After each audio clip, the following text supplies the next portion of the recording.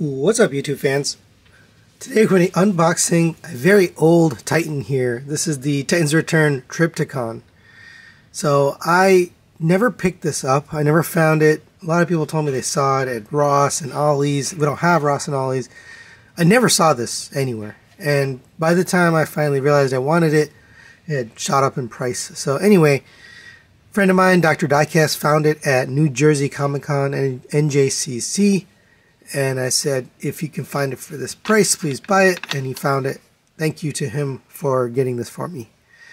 So I'm just going to be doing an unboxing. I don't know if I'm going to do a review.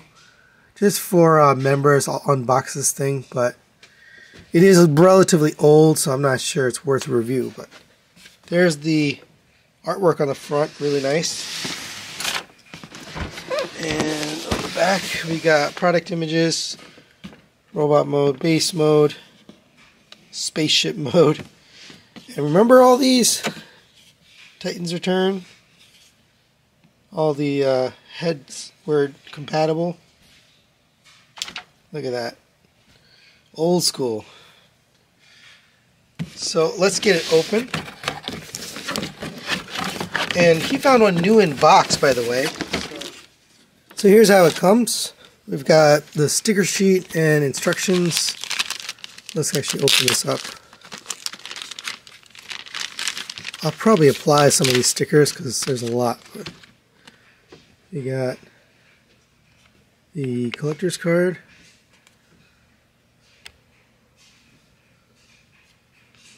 And pick specs.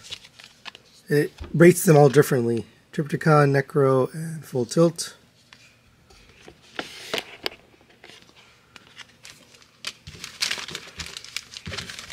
Then we got the instructions. It's a big fold out. Oh no. Tape got stuck. There's the sticker sheet. All chrome stickers. I'll probably put some of these on. And we've got the instructions, which is a giant fold out. So, yeah. And let's get this guy out of here. I'm just going to cut all these ties and let it out. I'm not going to bother with this packaging because I'm going to throw away the packaging. Yeah. Right, so I think this goes in here. It slides up. So it clicks into place, and then this goes down. There's a little peg here, so you push that in. I think. Let's see.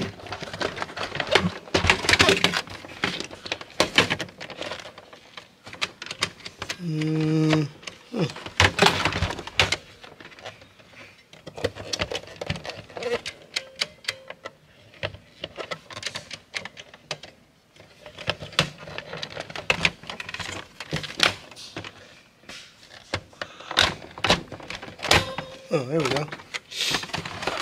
And let's do the other side.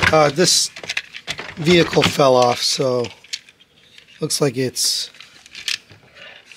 got rubber bands around it. So we'll take that off.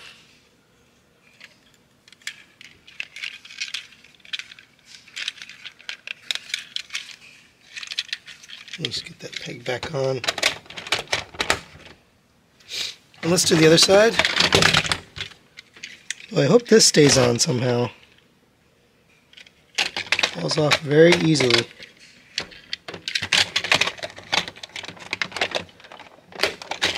Here we go. So let's do this side. We'll fold this out. Just grab the leg. Slide it in.